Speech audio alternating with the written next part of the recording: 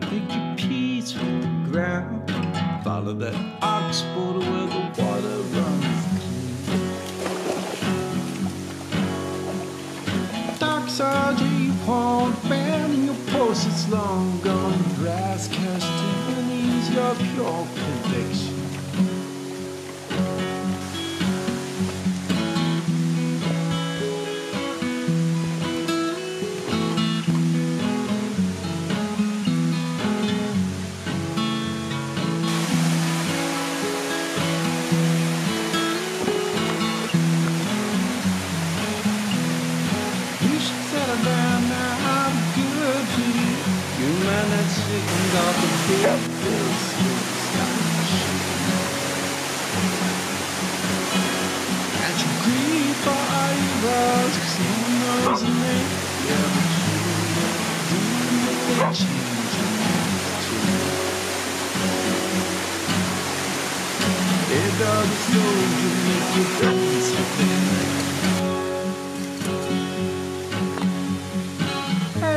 Soldier, found the water runs clean. A dark soldier, stand down, stand down.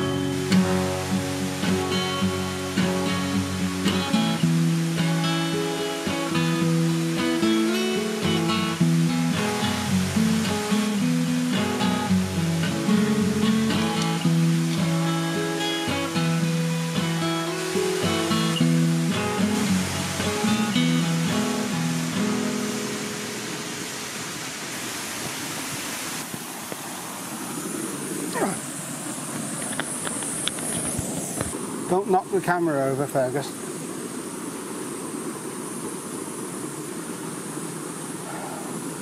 Yeah, today talking coffee and a cheap alternative to the very popular AeroPress, which on average costs about 30 quid.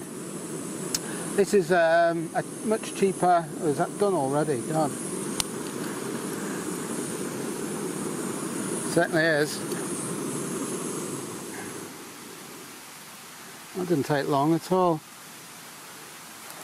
This little, it's like one of those MSR whisper light things, except it was about, oh, I bought it quite a few years ago, $3.99. Some Chinese thing, but it works fine.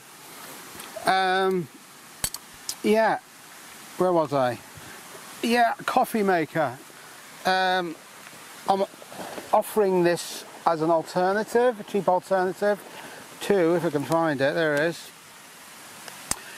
I think it's called a Konesky. I'll put the picture, the name on the screen, but this was $13.99. As I say, an AeroPress is about 30, slightly under maybe. The AeroPress, they both work similar way to a cafetiere, but with this you don't need filter papers, so it's a bit more eco-friendly. I'll show you how it works. The top comes off. The center cylinder comes out, like so.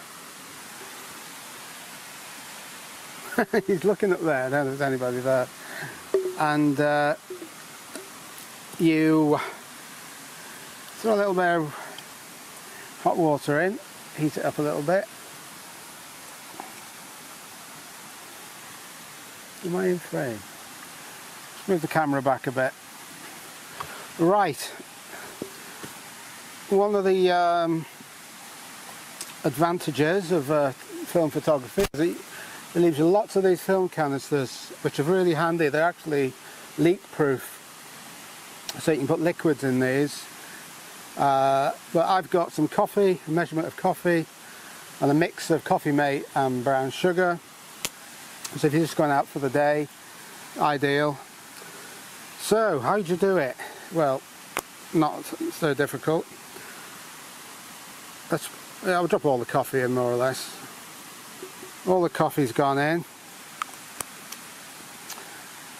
Now add the water.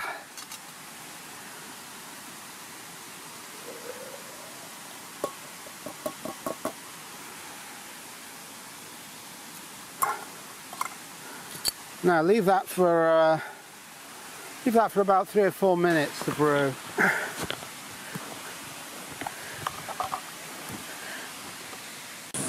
Just added a bit more water because it's going to be a bit strong. Just let this warm up a little bit more. Yeah, this holds a mug, a good mug size.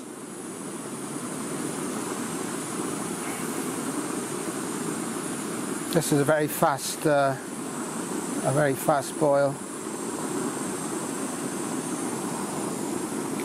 Come on, guys. Very fast boil, that. Bloody hell.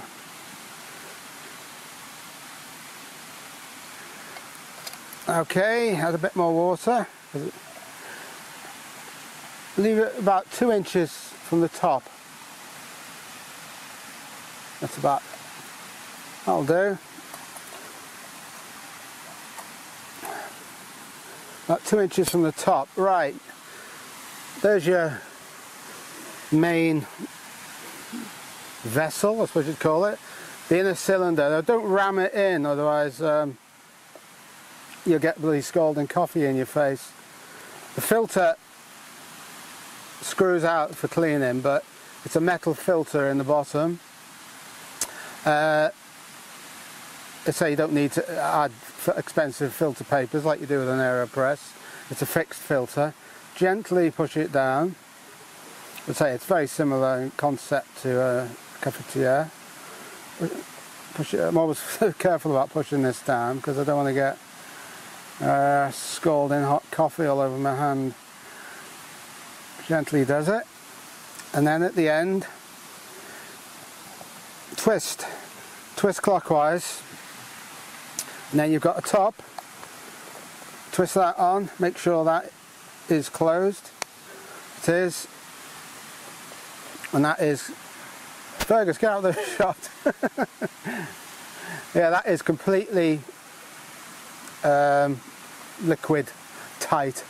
It won't spill. You could put that in your rucksack, but it's better to make it out in the field, isn't it, when you need it, because I don't know what the heat retention qualities are, but see, non-drip. And then you can just keep this dog entertained with sticks. Go on, it's up there. Have that one instead. And then simply pour yourself a damn fine cup of coffee. This is ideal. I keep it in my camper, my VW camper. I'd also take a tent camping with me. I haven't done yet. I haven't done much this year. Again, going back to these film canisters, I got a mix of Demerara sugar and coffee mate in there. My dentist doesn't like me having sugar. He tells me I have to stop. I can't drink coffee without sugar. Give it a bit of a stir with your spork. Well, that's quite strong coffee, that.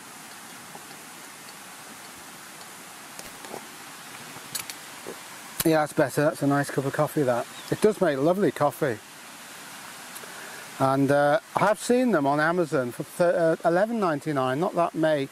Probably all made in the same factory in China somewhere, but I have seen them for $11.99. So a hell of a difference between the AeroPress. I shouldn't be here really. we were going to go to the Lake District today.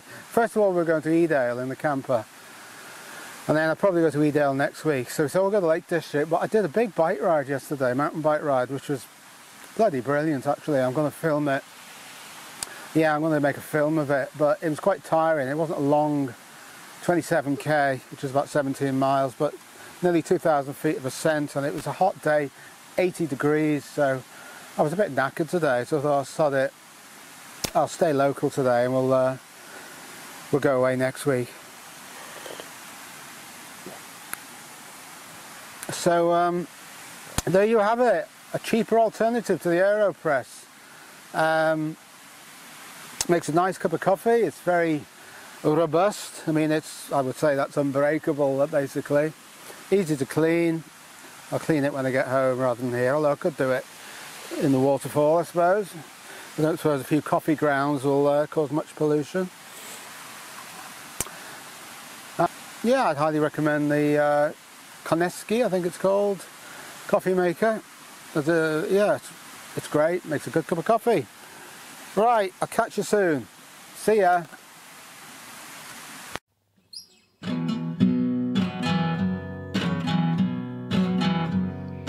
You should settle down, make your peace with the ground. Follow that ox border where the water runs.